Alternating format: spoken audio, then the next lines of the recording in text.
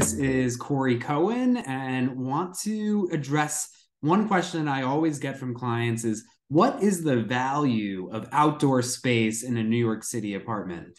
If you guys have been enjoying these videos, please like, subscribe, all that good stuff. Really appreciate it, and we'll keep it coming for you. So getting down to it, what is that value for outdoor space? Okay, not all apartments have it. It is a coveted feature. But if you have an interior price per square foot, what is that going to look like on the outdoor component?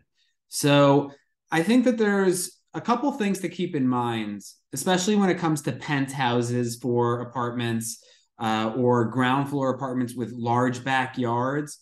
If you're looking at that price per square foot, which may or may not exist depending on whether or not you're looking at a co-op or a condo, right? Co-ops traditionally don't give you a square footage. But if you did look at the quote unquote price per square foot, with features where that outdoor space is a very dominant value add component to the apartment, you will see a higher price per square foot relative to other comps, with all things being equal.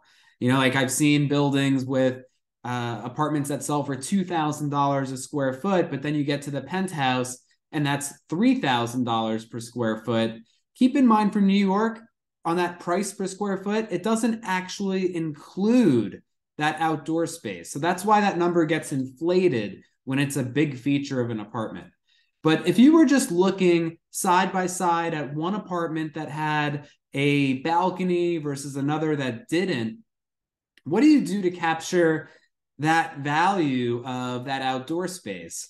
Okay, I think a big rule of thumb, at least according to Jonathan Miller, who's an appraiser, is it should be about 50% of the value of the interior space per square foot's pricing. So if you had an apartment that had a $1,500 a foot pricing on the interior space, you would take the square footage of the outside and multiply that by 750. And then you're going to have your own separate valuation for the outdoor space, your own valuation for the indoor. You put them together, and that's going to be your apartment's value.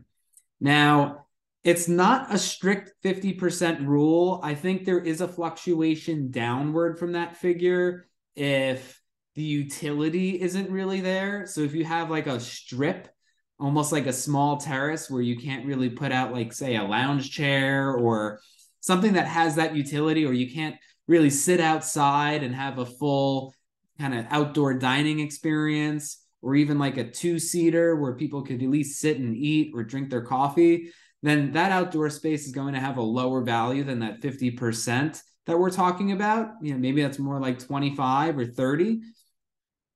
You could also probably put some considerations in the mix around the floor height, or if it's front or back of building. But on your traditional, typical balcony or like your outdoor terrace, I think 50% is an appropriate figure.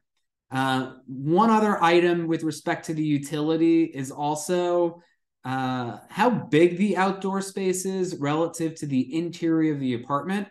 Like, I know we talked about, say, the penthouse, where you're in a 3,000 foot building in the sky, and then you have the 1,000 square foot roof deck. You know, I don't think for the typical buyer is not usually looking for that type of apartment. So I will add this caveat about the utility. Okay, like I've seen small one-bedroom apartments, maybe 600 square feet, but they have a 2,000 square foot outdoor space. Okay, like more fitting for having a ton of events or little soirees out there on the deck. You know, but on your day-to-day usage, you're probably not going to be able to make that much use of that apartment, assuming you might be one or two people living there.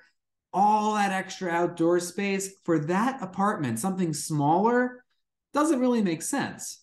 So I think in that sense, you wouldn't use that 50% ratio. Maybe it would be more like 20 or 25%, just because there's going to be such a smaller pool of buyers who want, say, a small 600 square foot one bedroom apartment with a massive outdoor space. So keeping it contextual is also important when it comes to thinking about that valuation on the outdoor space. So hope this was useful. Happy to email over some more information your way. Please remember to subscribe, hit that like button. We will definitely keep some more insights into this New York City market coming for you. And if you have any questions, just reach out. You got all my contact information here and below. Thanks, and looking forward to it.